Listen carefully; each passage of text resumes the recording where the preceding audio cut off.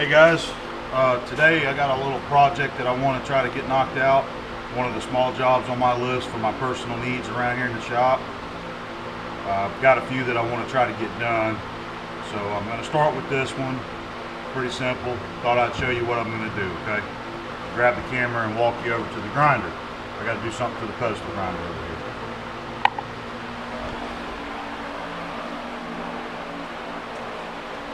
here. Okay, so here's my pedestal grinder, and it's in a very old Queen City. So what I got to do is, if you'll look at each side here, you'll see the tool rest.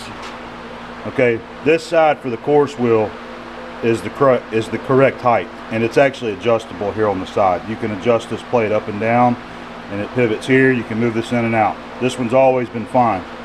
This side over here, I don't know what's happened with that, but it's always been this way, and I've always wanted to fix it. And of course, you never get around to your own stuff because you're always busy working. So I'm tired of dealing with this because the tool rest is below the center line of the wheel.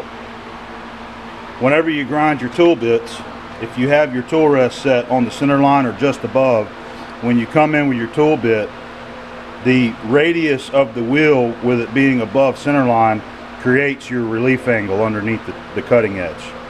Okay, so this side is below the center line, so you have to actually hold your tool up, or I used to actually have a block just kind of clamped up here. All right, so what I want to do is fix this so that this is the right height, and what I need is, I need 1 inch of space higher for this plate to sit on.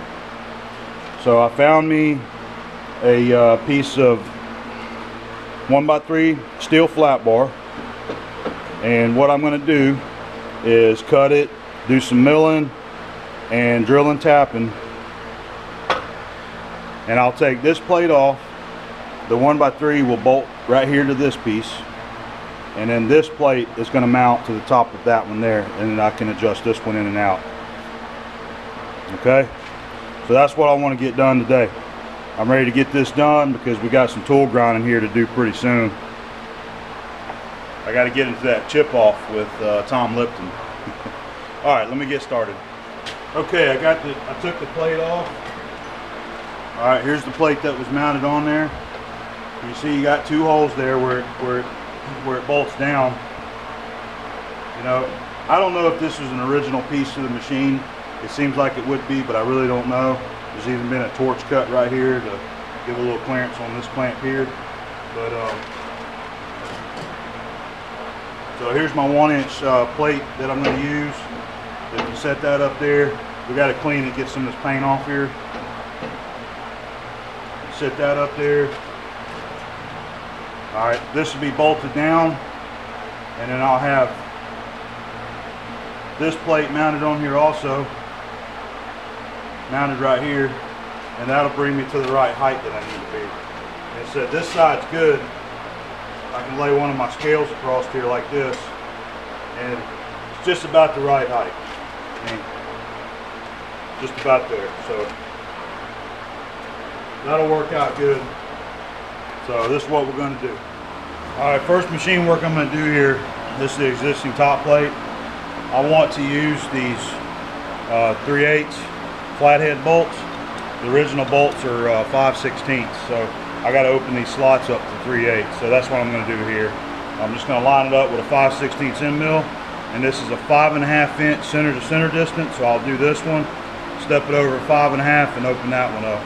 And then whenever I drill and tap my new steel plate, I'll know I'm going to be on a 5.5 inch center to center distance.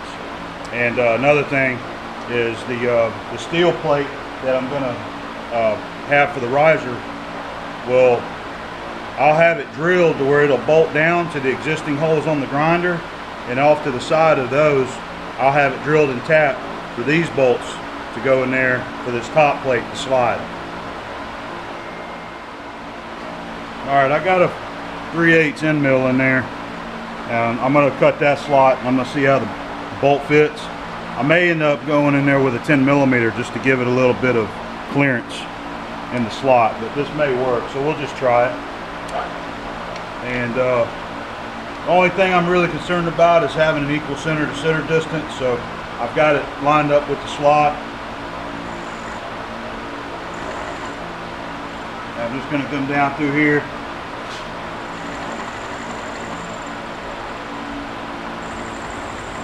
I'm just going to feel the end of the slot here.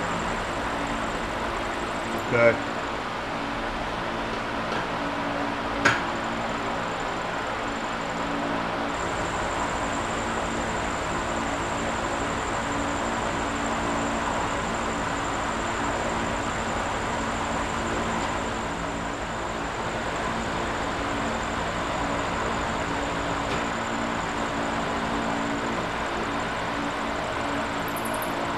Okay, that's the end there.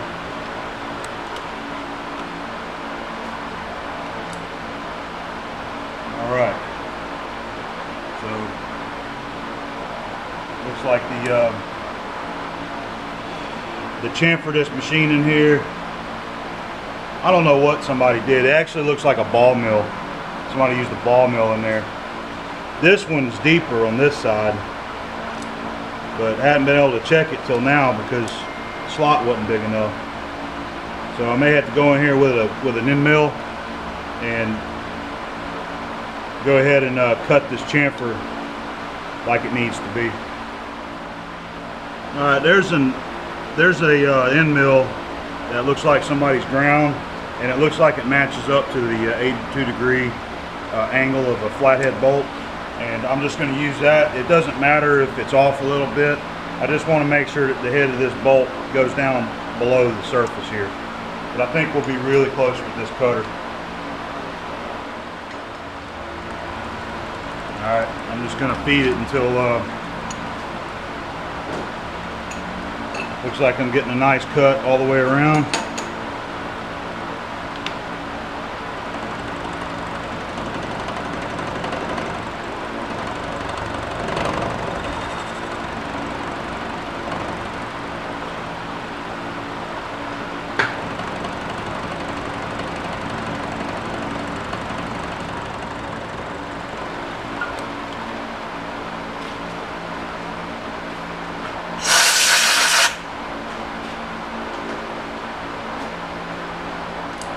Alright.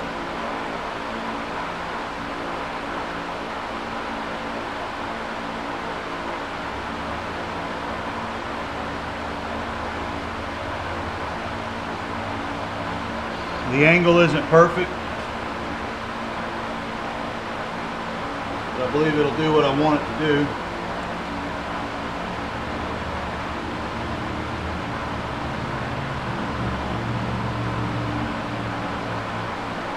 So I know I got to go a little deeper, but thinking I might try a chamfering tool and see if I can clean that thing up. Let me try that. All right, I found a chamfering tool, a multi-flute chamfering tool that I think is the right angle. It's not stamped on it, so I had to check it with an angle gauge, and it's showing looks like 41 degrees. So I'm going to try this one, see how it looks.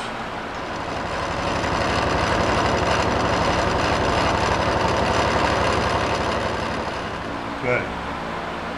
All right, that fits a lot better. So I need a little more depth out of it.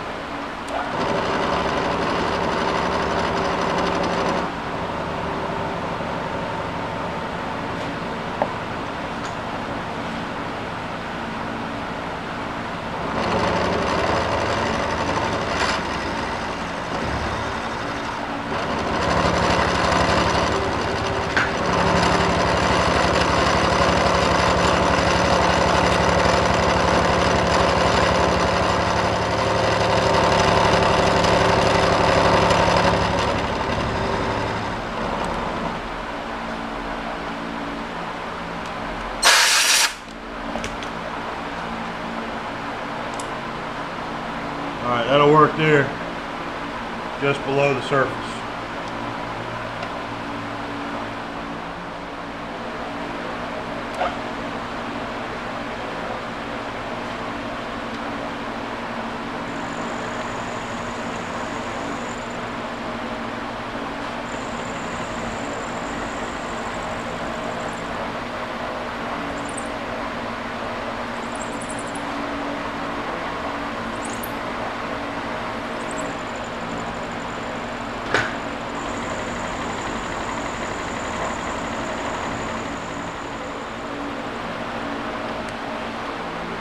So a minute ago I told you that center to sitter distance wrong.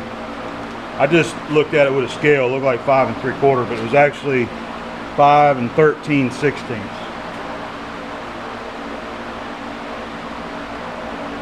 Okay. All right, that one's going in there. It's going in there good, but I want to go ahead and just kind of touch it up with the chamfering tool, just so it's kind of seating good on the flat.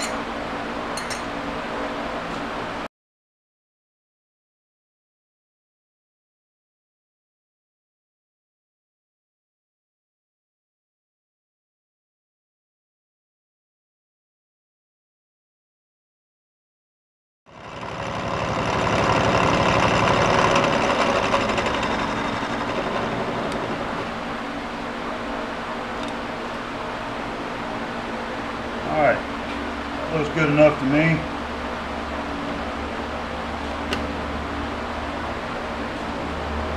Okay, so I'm going to call that one done. This side doesn't look too good, but you know, this is my stuff. I'm not worried about all that. As long as it holds it down, which I know it will, that's all we're worried about here. So I'm going to get this out and we're going to start on the steel plate. On the piece of flat bar, should I say. Alright, got the flat bar in there. And it actually squared up nice in the vise. It's down hard on the parallels, and I don't even know if I'm going to worry about, I thought I was going to have to mill the sides just to square it up to hold it because it's hot rolled, but it's nice and flat. So here's the top plate, and you see how rough it is on the bottom. I'm not worried about all that, but I set it on there. It sits nice and flat. I don't have any rocking, so probably just leave this alone. But what I'm going to do is square up the sides, because I cut it just a little bit longer than 8 inches, and I want to just go ahead and true the ends up so that I got a nice end to work off of my center distances. I'm just going to use a little hog mill, 3/4 hog mill. Actually, I think this is 13/16, but it doesn't matter.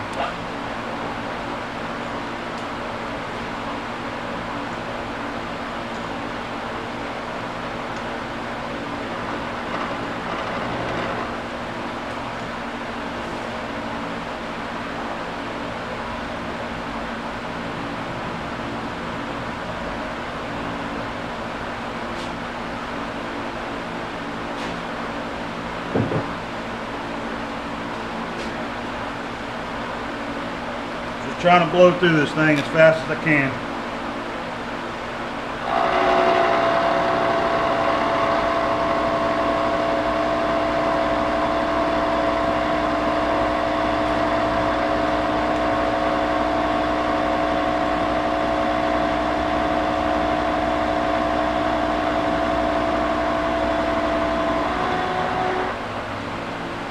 Alright.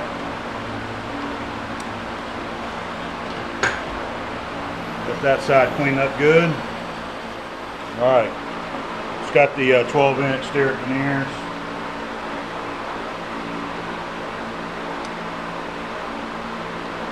Alright, we're going to read outside, so we got about 35 measurement right there. So right there's about 40. So we'll just take a light cut across there.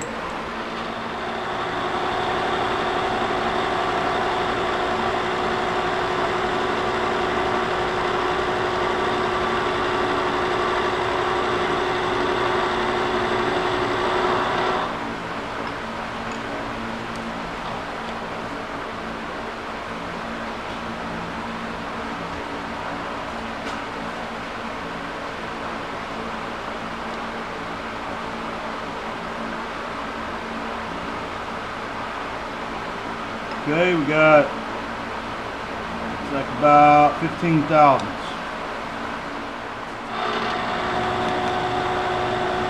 This is one of the coarse roughing mills, so it doesn't leave a really nice smooth finish. This is mainly just made for hogging metal, and use it to hog some metal, and then you use a regular end mill to finish up your job. But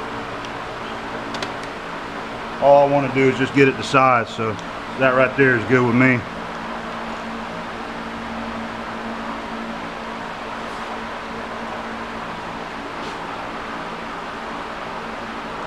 Alright, and it looks like I'm on 8 inches.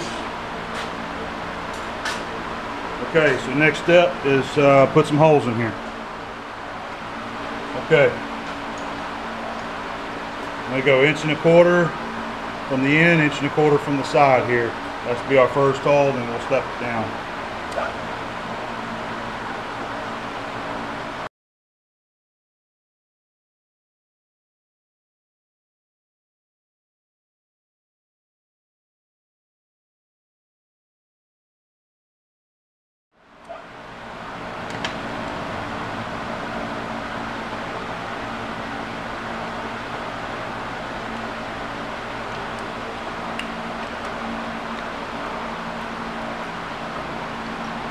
These are 5/16 bolts, so this is a letter O drill bit, because it's going to give it just a few extra thousandths clearance. I want it to be a pretty close fit and not shift around on me. So I'm just using the letter O.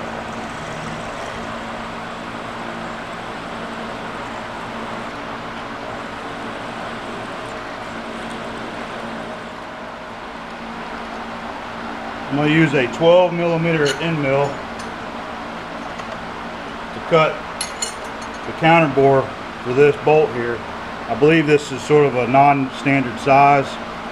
The head of a cap screw should be 7/16, I believe, but this one's measuring over, so it's not my counter bore size is wrong for this, so I'm going to use an end mill. So I'm going to use a 12mm. That'll give it a little bit of clearance there. All right. How deep do we need? Alright, 5/16 head, so we'll go just over 5/16 deep with it.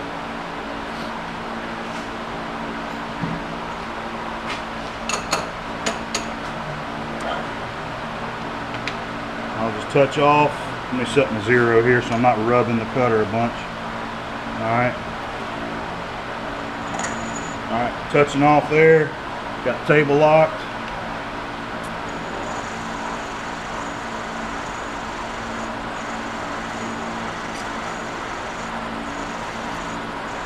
What I like to try to do is feed it a little and then back off to try to break them chips, but it's kind of inevitable. They're going to start stringing up on you here.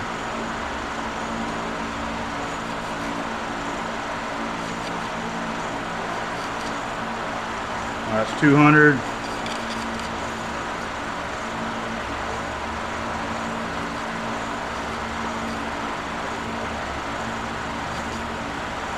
It's 300. All right, there's 15. I'll just go to 20 thousandths. And that should work. Yeah, the bolt ain't gonna go all the way down, is it? Nah, it's hitting the vise. But I flip it over there and I can see that it's just below it, so that'll work. Alright, so I just got to step her down, do this again, and then I'm going to put 2 tap holes in there. I'll bring you back. Alright, working on the other side here. Just getting this side counterboard.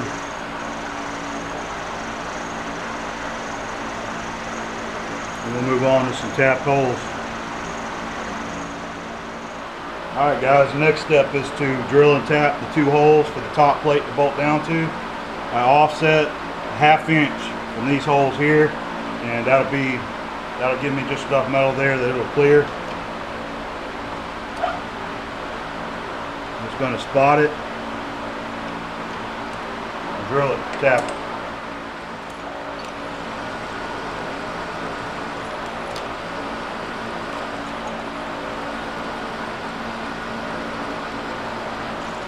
Old drill, I think, needs a regrind.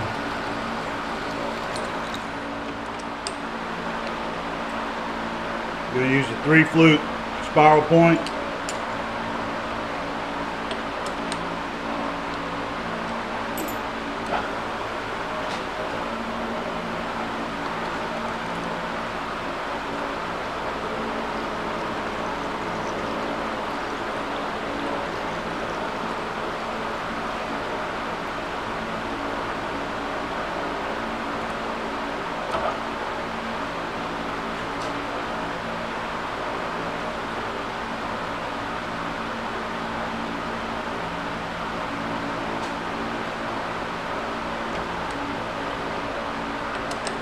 Okay, that looks good. Alright, I'm going to move it down, and I'm not going to count it, but I had this hole set on 0, so I'm going to eyeball it back to 0 on this end.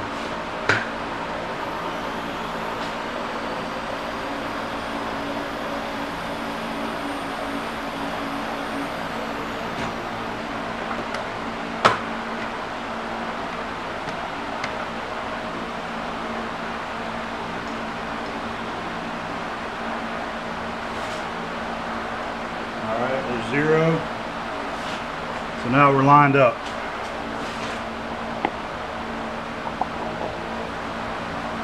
Lined up there. So we'll let me drill and tap it, and we'll see how it fits. Okay.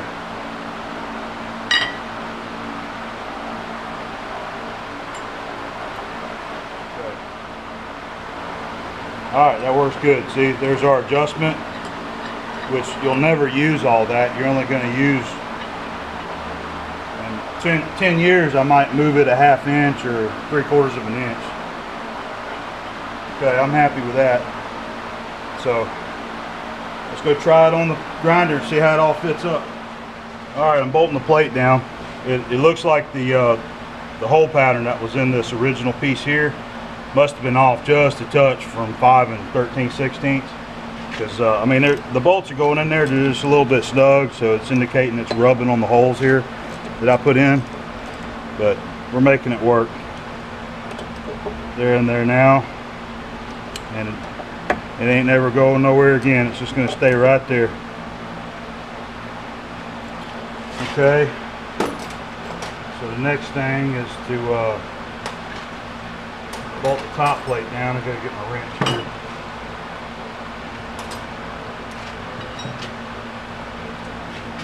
Alright, the top plate, the tool rest. Looks like it's going to work out good.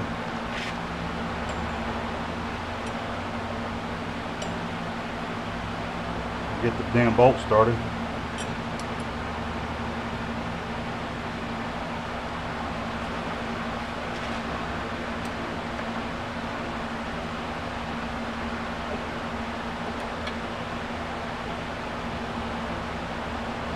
All right,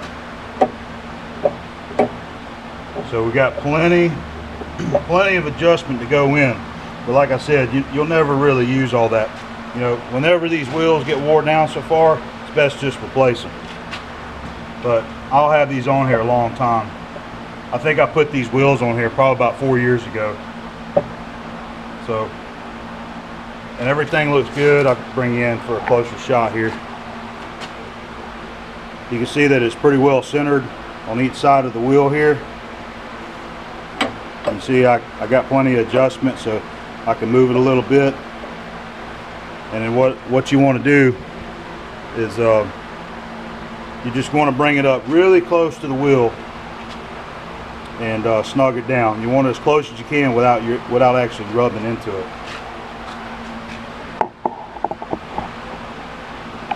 So I'll go ahead and just adjust it real quick.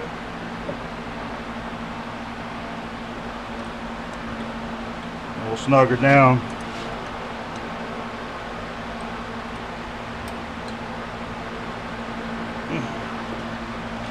Okay.